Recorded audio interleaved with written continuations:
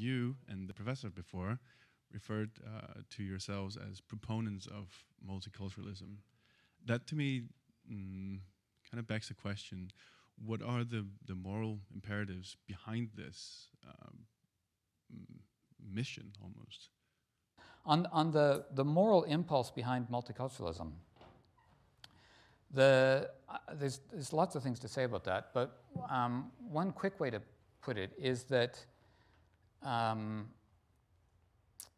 we live in a world which, for the past 200 years, let's say, if not more, has been constructed,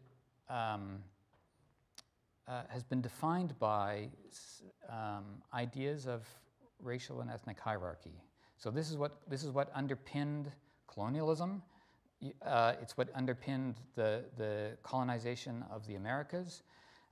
It's what underpinned racially discriminatory admissions policy about who was admitted into the US and Canada. It underpinned racially discriminatory laws about who was eligible for citizenship. I could go on, you know all of this, right? That really up until the 1960s, it was accepted, it was a widely accepted feature of Western societies that there were racial hierarchies, and that was reflected in both foreign policy and domestic policy. And we have committed ourselves to the idea that we believe in racial equality, but we live in a world globally as well as domestically, in which we've inherited structures that were initially created and defined on the basis of ideologies of hierarchy and supremacy. And so I think we have, so we're all familiar with some of the movements to contest those hierarchies. So various civil rights strategies, anti-discrimination strategies, and affirmative action strategies, and so on. But I think that multiculturalism has to be understood. I think that the rise of indigenous rights is part of this. The rise of anti-discrimination policy is part of this. But so too is multiculturalism.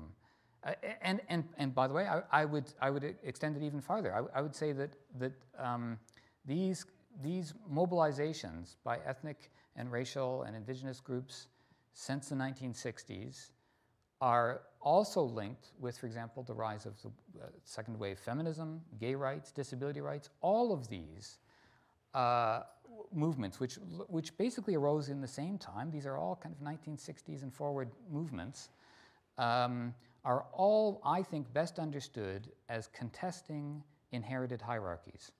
And inherited hierarchies which define certain people as less capable of governing themselves, less deserving of participating in shared governance, and were therefore ruled through essentially coercion and paternalism.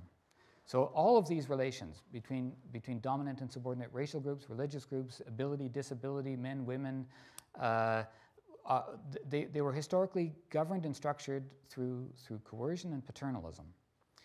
And all of these movements, I think, are trying to replace those hierarchies and those practices of coercion and paternalism with new relationships, new social and political relationships, which are based on equality, are based on participation, based on cooperation, rather than coercion and paternalism.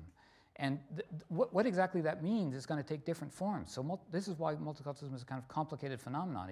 It's going to mean a different thing for indigenous peoples than it does for the Quebecois, than it does for African Americans, or than it does for other more recent immigrant groups or refugees groups. But so the form it takes varies. But I think the impulse, the moral impulse, has to be understood as part of this larger. I think the world has changed since the 1960s. I think we have gone through a rights revolution, which has discredited and delegitimized these earlier ideologies of hierarchy and supremacy, and we're still working our way through what's the alternative to it. And multiculturalism, I think, is helping us to work our way through it.